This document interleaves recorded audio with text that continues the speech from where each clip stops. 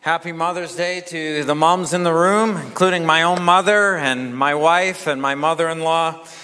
We thank you for all that you do, moms, and we thank you for the influence that you've had on so many of our lives. As I think about a mother's influence and just the power of influence in general, this passage in Timothy comes to mind that I want to read as I begin my message for you this morning. Paul is writing to Timothy from a jail cell, and the love and the care that Paul has for Timothy is so evident in the opening lines. He says in 2 Timothy chapter 1, verse 2, "I'm writing to Timothy, my dear son. May God the Father and Christ Jesus our Lord give you grace, mercy, and peace. Timothy, I thank God for you, the God I serve with a clear conscience, just as my ancestors did. Night and day, I constantly remember you in my prayers.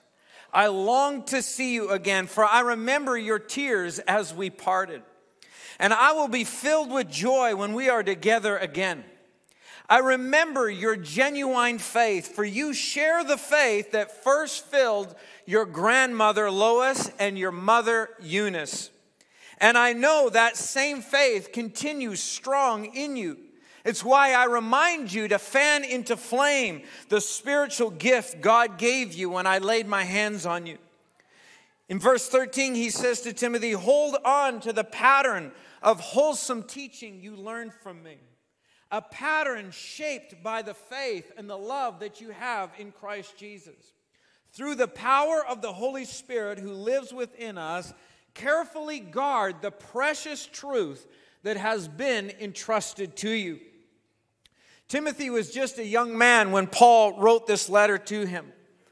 He was someone that Paul had taken under his wing and had mentored to the point that he had become a pastor at the church in Ephesus. Paul was a spiritual father to Timothy and had considerable influence in his life. We don't know a whole lot about Timothy's earthly father other than that it's mentioned that his father was a Gentile. It's possible that at this point in Timothy's life his father had died, or maybe more credible was that he was not a person of faith, because there was no mention of any kind of godly influence of the father upon Timothy. But yet in this passage Paul refers quite fondly to the genuine faith that was in Timothy that had first been in his grandmother and then also in his mother. And we find that Timothy had been nurtured in an environment of living faith by these women. In fact, a few chapters later, Paul adds, "But you must remain faithful to the things you have been taught. You know they are true, for you know you can trust those who taught them to you.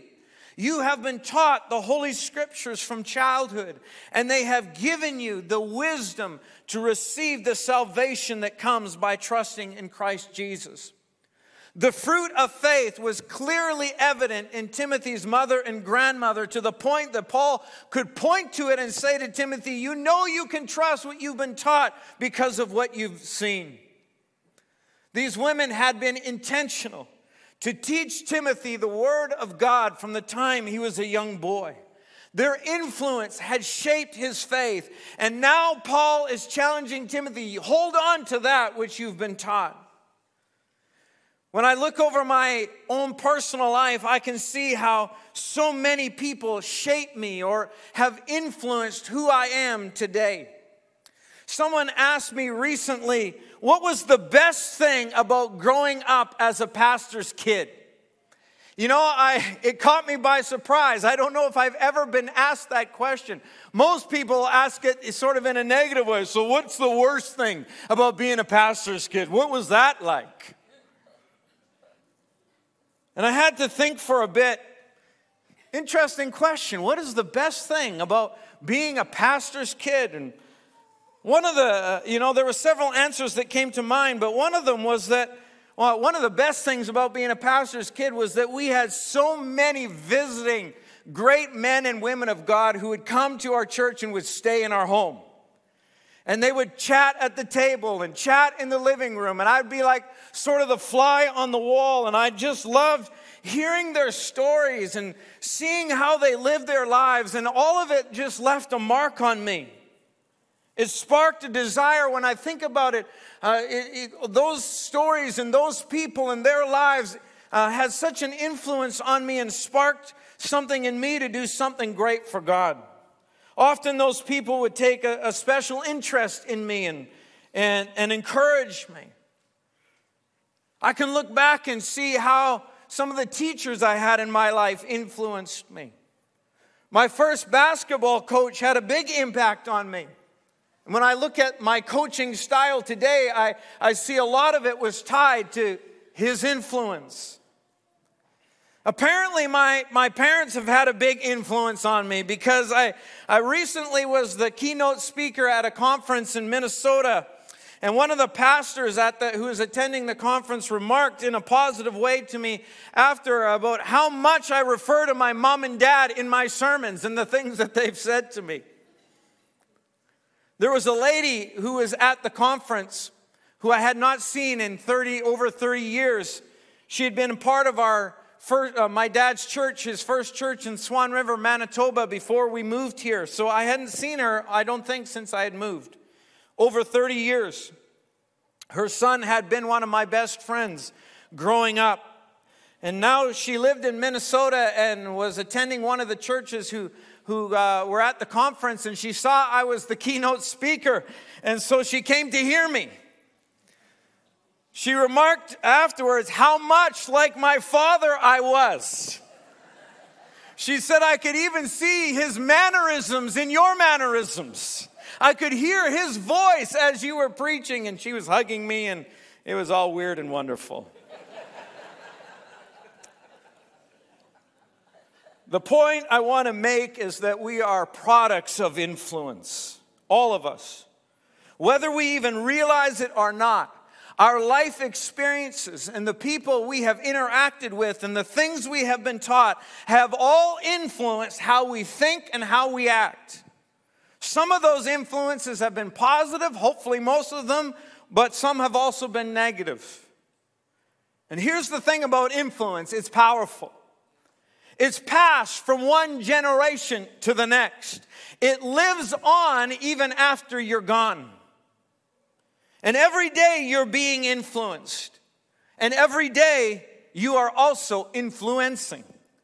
Your influence can be intentional or it can be unintentional, but I promise you it's happening. Your influence is happening by the actions that you take or by your refusal to take action. There's no such thing as living influentially neutral.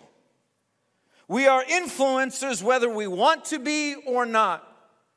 We have no choice in that regard.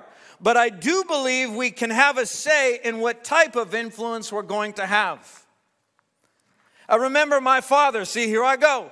I remember my father saying to me as a young man, son, you have a natural gift of leadership. People are going to follow you whether you like it or not. You're either going to lead them to Jesus or you're going to lead them away from Jesus, but you will lead them, so lead wisely.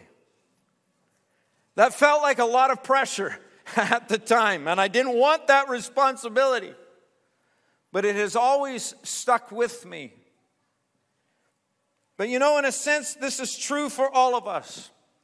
God has made us relational beings. Therefore, by nature, we're connected and shaped by our daily interactions with one another. And so as a result, the scriptures warn us to be both careful about who we associate with, because it's going to influence us. But also the scriptures challenge us in how we act and to be a positive influence and a positive example to shine bright. Let me give you some examples. In Proverbs 13:20, Solomon challenged us to walk with the wise and become wise, associate with fools and get in trouble. In 1 Corinthians 15:33, Paul wrote, don't be misled. Bad company corrupts good character. These are warning verses, and there are others. But how about the ones that challenge us to be an influencer in a positive way? As Timothy had been influenced positively, Paul challenges him to do the same. He said to Timothy, don't let anyone look down on you because you're young, but set an example for the believers in speech, in conduct, in love, in faith, and in purity. Young people, it doesn't matter how young you are. You can be an example and you can be an influence no matter what your age. Jesus said in Matthew 5, verse 16, in the same way, let your good deeds shine out for all to see, so that everyone will praise your heavenly Father. We've been called to be an influence. And so the big question to answer for all of us is, what is influencing us and what kind of influence are we being? You know, when I think about influence, I realize that my purpose in life is tied to my influence. The more influence that I can have in a positive way, the more fulfillment that I have in my life. There's probably nothing that brings me greater joy when I think about it. There's nothing that gives me more meaning in my life than when a person comes and tells me that something that I said or something that I did had a positive impact on them. But you know, the reverse is probably also true. When we see that we've influenced someone in a negative way, there's a pain that comes with that cuts so deep.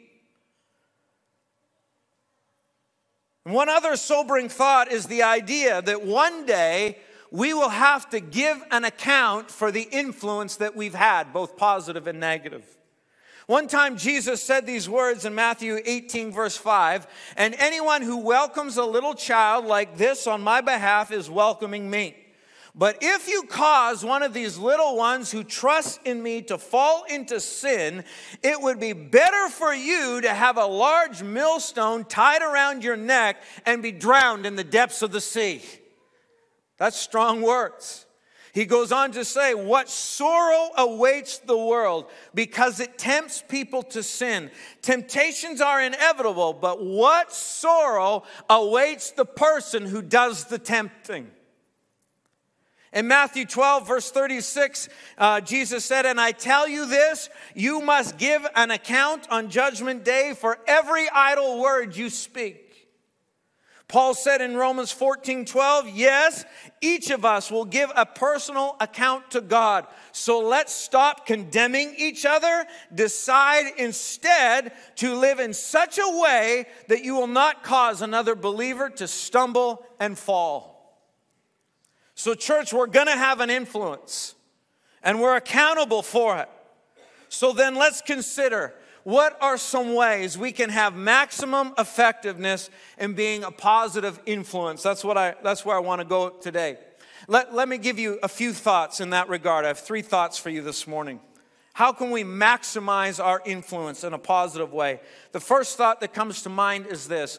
Our personal character is most important when it comes to having an influence.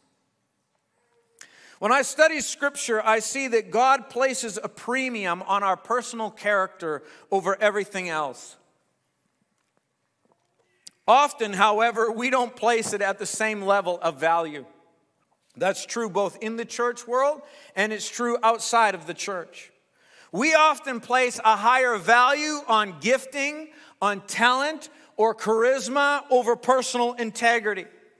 And the reason for this is related to influence. A preacher who can move the crowd with oratory skills, or the charismatic leader who can inspire his followers with his energy and his style, has an opportunity to influence. Talent draws attention.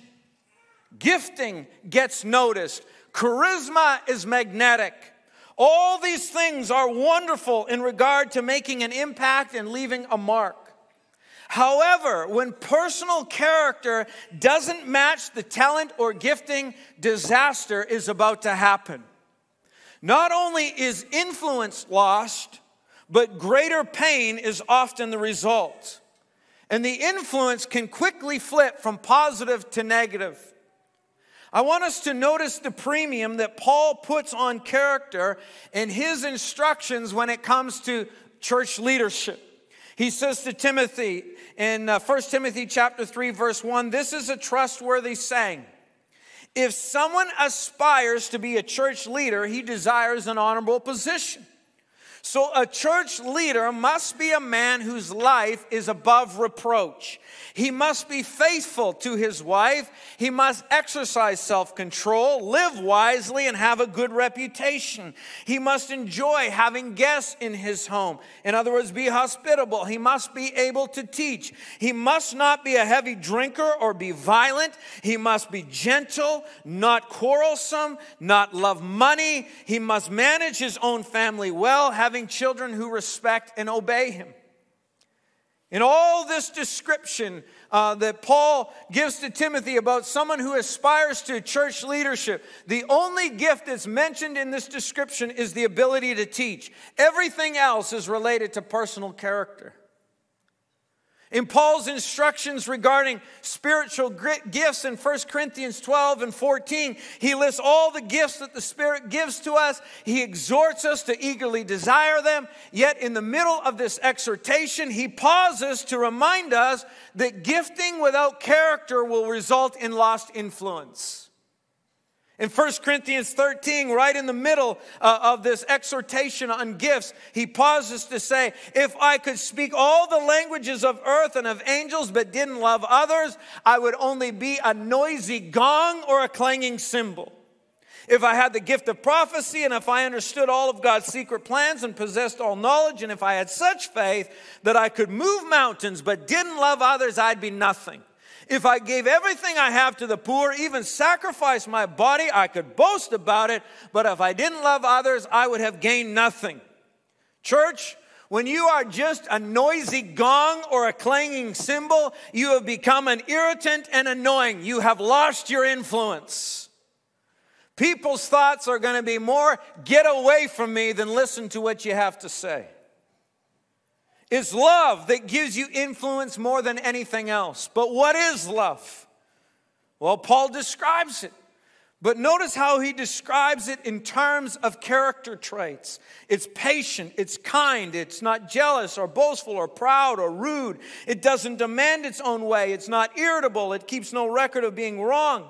It does not rejoice about injustice, but rejoices whenever the truth wins out. Love never gives up. It never loses faith. It's always hopeful. It endures through every circumstance. When you have these character traits, I promise you, you will always have influence. It always amazes me how character is given a backseat in our priority list until a major blow-up reveals it should have been at the top.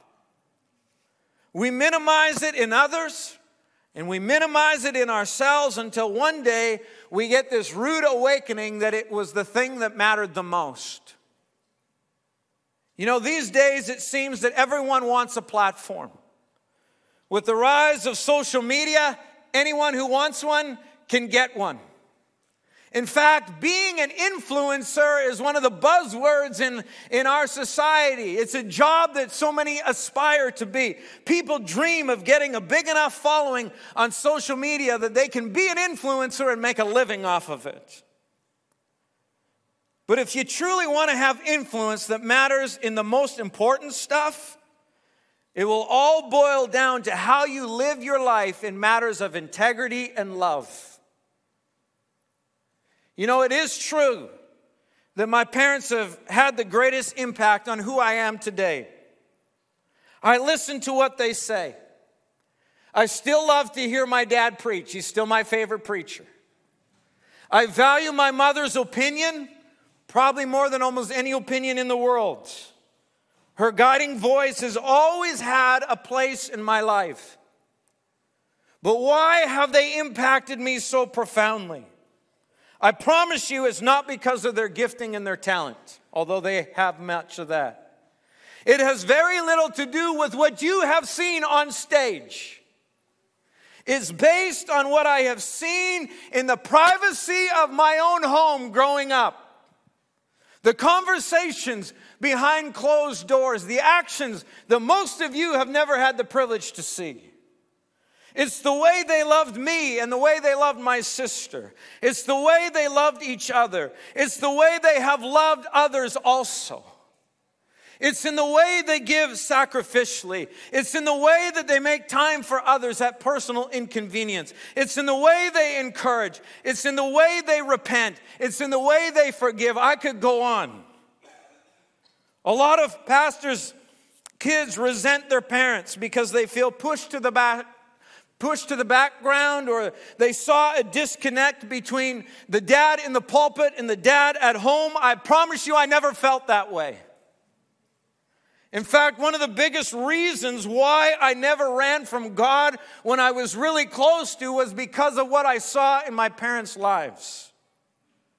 Like Timothy, I saw genuine faith, not phony faith, genuine faith in my parents in action. It was visible on the stage and it was visible behind closed doors. As a result, their influence has run deep in my life. Truthfully, their personal character has given them influence in the lives of many for a long time, even over people with perhaps greater gifting. Because at the end of the day, the greater your character, the greater your influence. How you live always will speak louder than what you say. So many people want platforms. But I would argue the greatest influencers in the world are usually the ones that most people have never heard of. It's the character of those closest to us that shapes us the most. You know, I also believe that those who have character have unintended influence. What I mean is that because of who they are, they just influence people that they never specifically targeted to influence.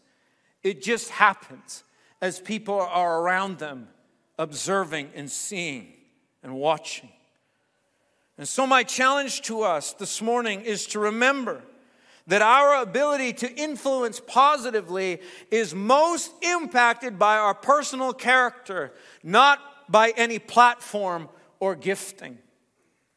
If God gives you a platform, if God gives you gifting, what a great opportunity.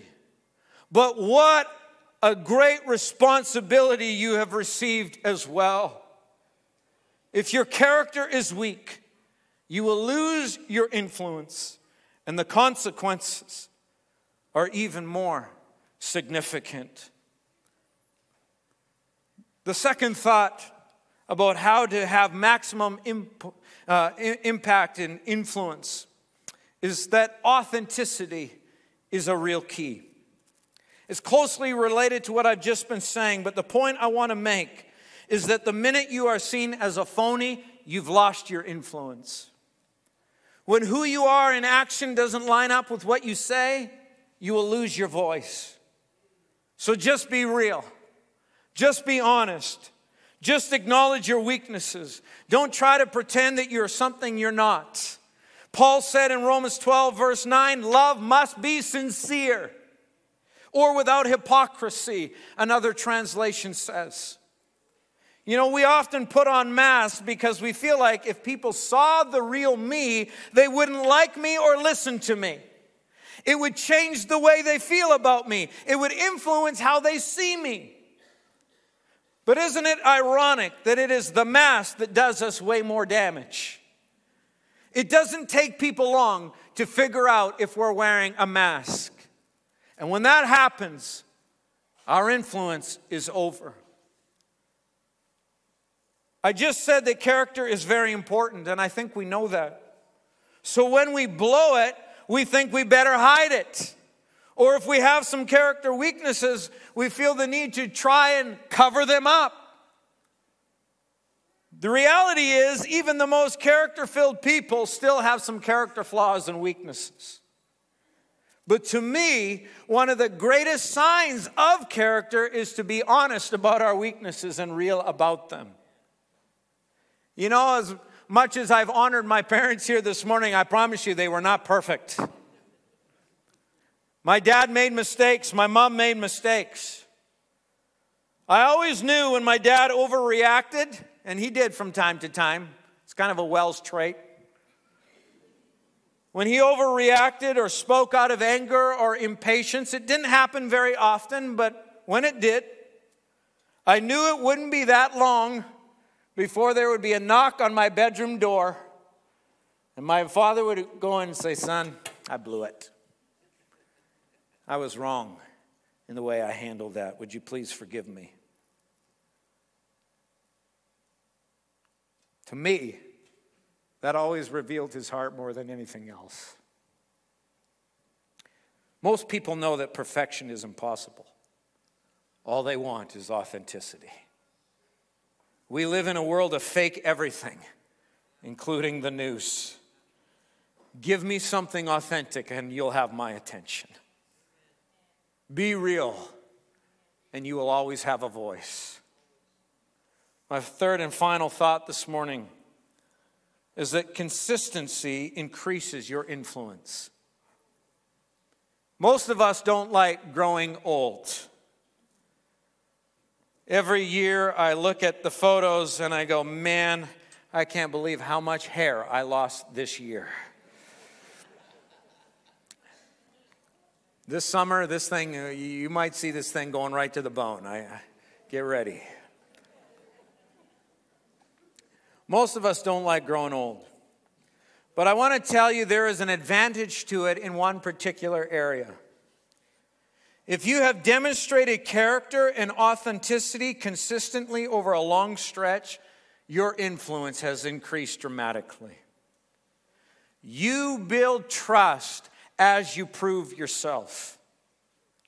As I mentioned, I just got back from Minnesota a couple weeks ago where I was the keynote speaker at a leadership conference for a network of churches. Honestly, that was a first for me in North America. I've sometimes spoke at conferences, but I've never been sort of the keynote. It was intimidating. I was thinking to myself, I don't know if I've got anything to say. Don't you want my dad, you know? I'm not sure if I'm smart enough for this. But you know, what I realized as I wrestled through some of that insecurity was that I did have something to impart to those who were in attendance. I have been involved in ministry for over 25 years of some kind. I've had some battles. I've gone through some stuff. I've learned some lessons. And I have served the Lord faithfully for a long time. Not perfectly, but faithfully. By God's grace, I think I can look back over my life and say I have walked with some consistency. I'm realizing that that has resulted now in an increased level of influence. People are wanting to hear what I have to say. There is a level of influence that only time and consistency can give you. Character is easy to demonstrate when things are going well. But what about in bad times? How you handle crisis reveals your character more than anything. And it helps to mold it. If you're consistent in the good and in the bad, your influence is growing. As time goes by, the ups and downs of life are experienced fully, and who you are becomes more clearly revealed. As tests are given and passed, credibility increases. In fact, God uses tests for this very purpose. Just ask Joseph how God grew his influence. He let him be thrown into a well. And after passing the well test, he sent him as a slave to Potiphar. And after passing the slave test, he allowed him to go into prison. And after passing the prison test, Joseph's character was revealed, and he rose to a place of influence in Egypt that was second only to Pharaoh. Consistency through the trials of life elevated Joseph's influence. His consistency proved his worth and ultimately gave him a platform. What about Daniel? Daniel demonstrated consistency in the face of fierce opposition. He refused to change his ways. He refused to hide his faith. He refused to compromise. He did it at great potential personal cost. But passing the test of consistency ultimately increased his influence. How many of you want to make an impact? How many of you want to have influence? Well, I tell you, that's a dangerous prayer to pray. You might be asking for a test that you don't want. But isn't that an interesting way to look at the trials of life? You are being given an opportunity to grow your credibility and your influence by the way you handle those things. When a church is in trouble or facing real challenges, they often call my father. Those were some of the regular phone calls that he received as I was growing up and to this day. My father has real street cred in the church world. Why? Because he's been through every battle imaginable over his 45 years in ministry. And he's come out a winner every time on the other side. He's passed the test of time. And you know what happens? Now everyone wants to hear what he has to say. So let me bring this to a conclusion in summary. Character, authenticity, and consistency are all tied together. Show me a person with these qualities, and I'm all ears. And I'm watching closely. These are the kinds of people that I want to influence me. And I think it's the same for you. So the question is this: what's coming from our lives? What are people saying about us? What do they see in us? What kind of influence are we having? You know, when I think about what Paul said to Timothy about his mother and grandmother, I think the greatest desire in my life would be to have someone speak to my children about me the way Paul spoke to Timothy about his mother and grandmother. I would love to have people refer to Joel Wells and say, I've seen his genuine faith. I would love people to see a legacy of faith passed down from one generation to another in my family. What was in Dave was in Joel. What was in Joel was in Eden. What was in Eden was in... Surprise me, honey.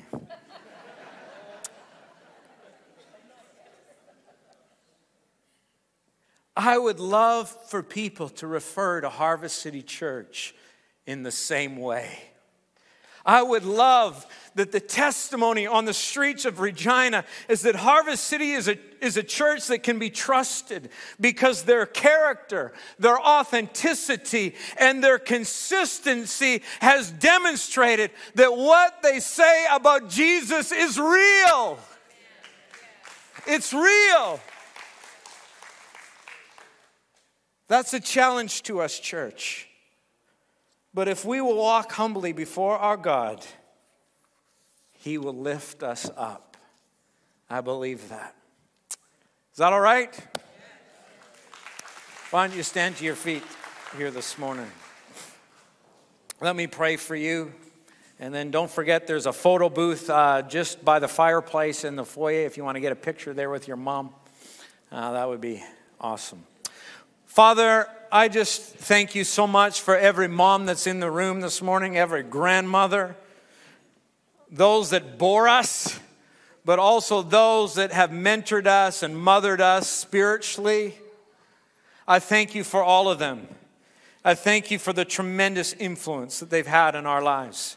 Father, I pray today in Jesus' name. I just want to pray specifically for every mom. I pray that you would strengthen them, help them, encourage them. Lord, I think there's probably some moms in this room who are going, I tried to have a positive influence, but it doesn't seem like I'm getting the fruit that I wanted from it. God, I pray that every seed that's been sown in Jesus' name would bear fruit.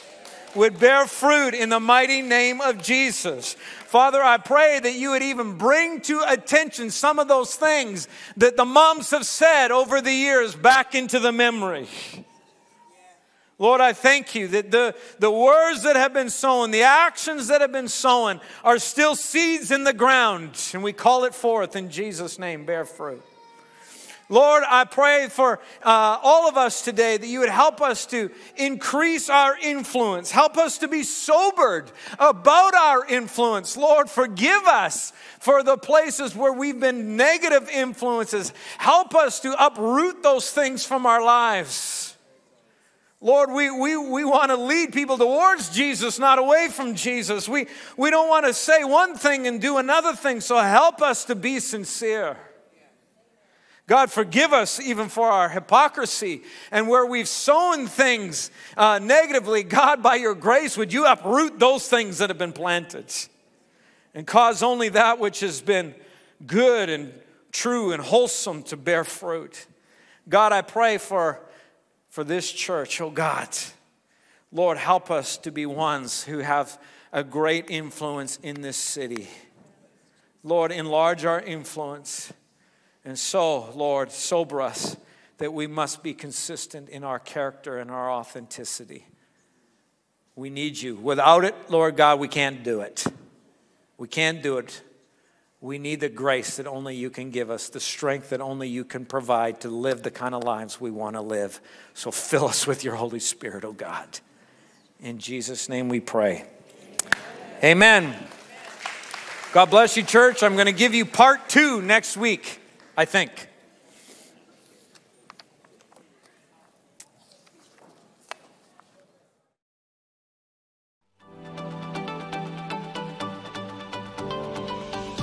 Hey everyone, I just want to thank you so much for taking the time to join us today.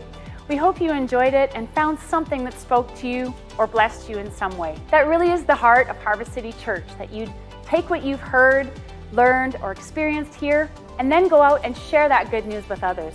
So go ahead and post this video to your page, start conversations, and who knows the lives that God could transform through it. If we can support you in some way in this season, please let us know. Maybe you've decided to dedicate your life fully to Jesus. We want to hear about it and celebrate with you and help you in those first steps. Connecting in to share the joys and the struggles of life is why we're here. Finding community is super important too, so if you're wondering about any of our programs for kids, youth, or adults, just reach out to us by phone or at the link below and we'll be in touch. To all of those who are partnering financially with us, thank you for your investment into the kingdom of God. It allows us to do what He's calling us to and reach even more people. For more info on that, go over to harvestconnect.ca/give. If you haven't already, be sure to check out our live stream chat area at harvestconnect.ca/live. It's a great place for interaction, commenting, prayer with our online hosts, and more. And don't forget to like and subscribe to our social pages and all that good stuff too. Take care, keep living your call, and we'll see you again real soon.